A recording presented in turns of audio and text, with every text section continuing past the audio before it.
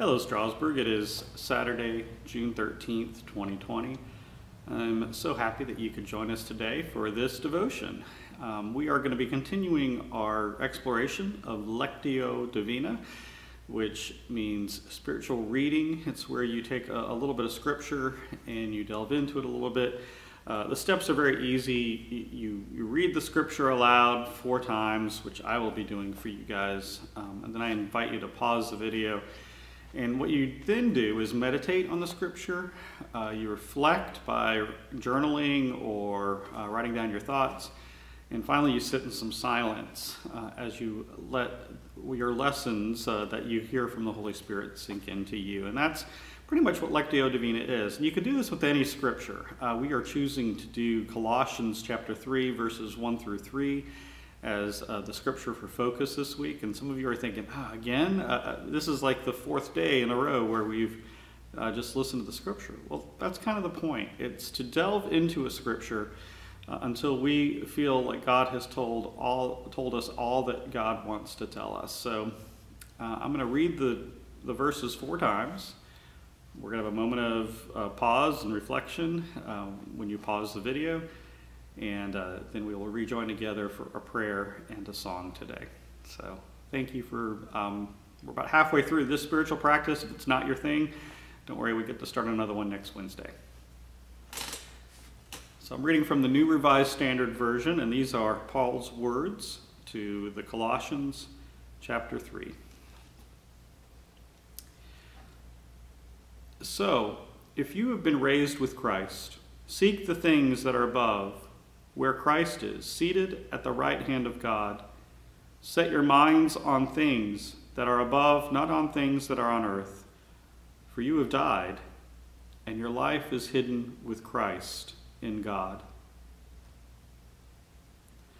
So if you've been raised with Christ, seek the things that are above, where Christ is, seated at the right hand of God. Set your minds on things that are above, not on things that are on earth. For you have died, and your life is hidden with Christ in God.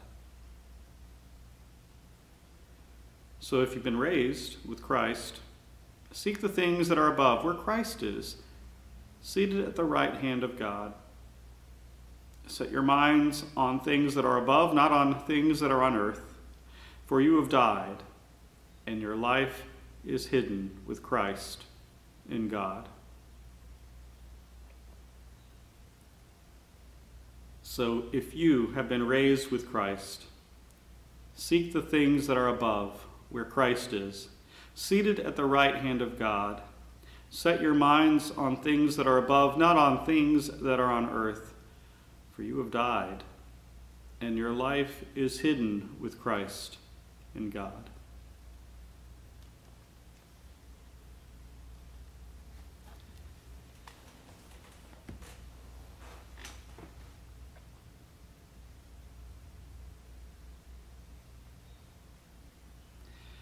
I hope that you had a chance to pause and reflect on that scripture. I don't know what was in your mind today. You know, we've been doing this every day, and so maybe a different word has sparked into your mind. Since it's a Father's Day this weekend, what's interesting is for me was to hear this about God and Christ and think about the relationship between the Father and the Son. Now, we all know that Jesus and God and the Holy Spirit are all the same thing, but there is this interesting relationship happening between God and the Son. You know, you hear about it in the rest of the scriptures. And it made me think about, well, what does that say about human relationships? And that's kind of where my mind was going in the midst of this meditation today. So I just, maybe you had something similar, but I just want to tell you that Lectio Divina is kind of a combination of both hearing the Holy Spirit speak, but also reflecting on the things that are going around in the world. So as you read scripture, you're not only hearing the words that have been written so long ago, but you're having them interact with the world around you and your own experiences of this day.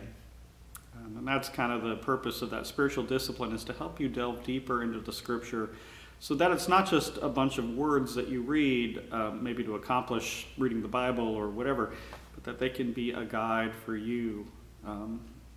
Again, the overarching theme for me that comes out of those 3 verses is pay attention to God's things, not the world's things. So I want to now have a time of prayer, and we're going to be praying for the world and for our community and, of course, for us.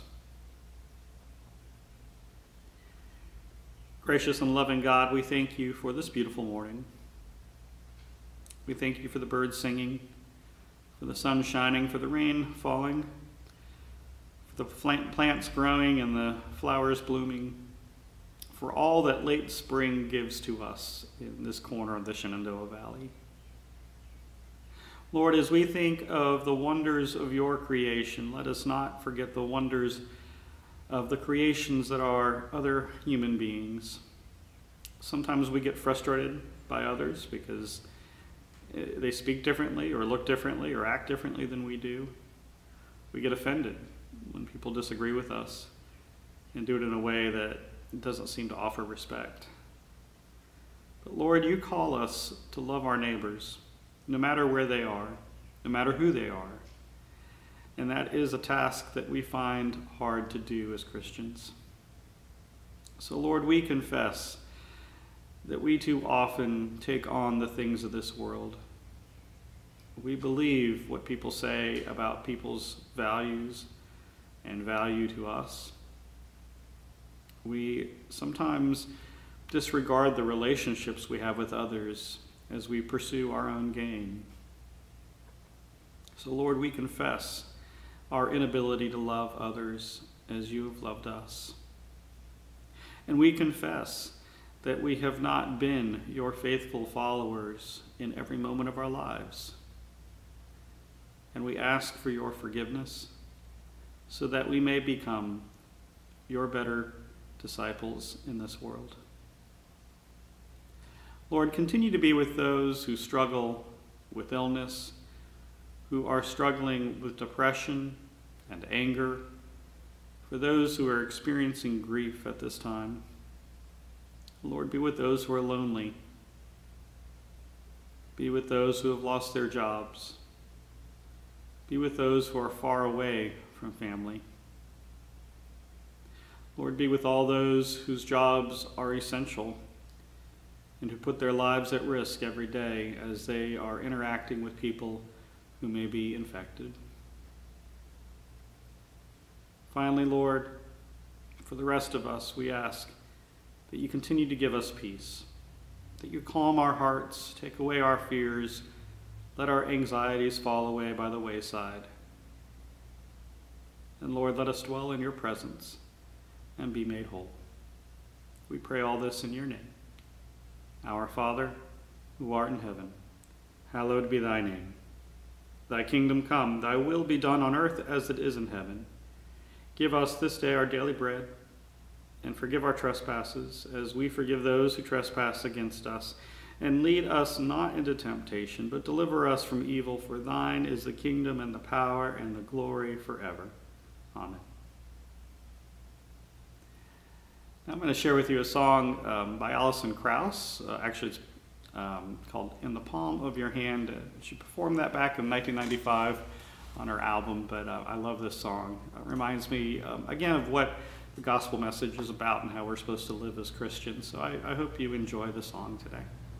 It's called In the Palm of Your Hand.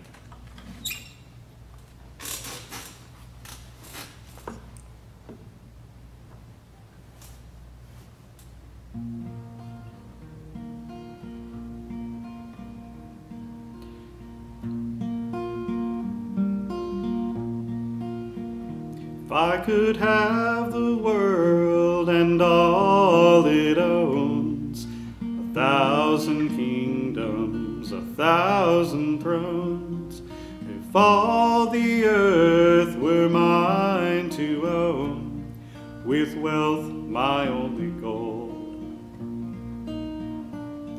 I'd spend my gold on selfish things, without the love that your life brings. Just a little bit more was all I need, till life was torn from me. I'd rather be in the palm of your hands, though rich or poor I may be. Faith can see right through the circumstance, sees the forest in spite of the trees. Your grace provides for me. If I should walk the streets, no place to sleep, no faith in promises you'd keep, I'd have no way to buy my bread, with a Bible for my bed. But if I trust the one who died for me, who shed his blood to set me free, if I live my life to trust in you, your grace will see me through. I'd rather be in the palm of your hand, though rich or poor I may be. Faith can see right through the circumstance, sees the forest in spite of the trees. Your grace provides for me. If I could have the world, if I could have the world, if I could have the world and all it owns. I hope you have a wonderful day. I hope you will join us for our worship service tomorrow. It will be posted up online early in the morning.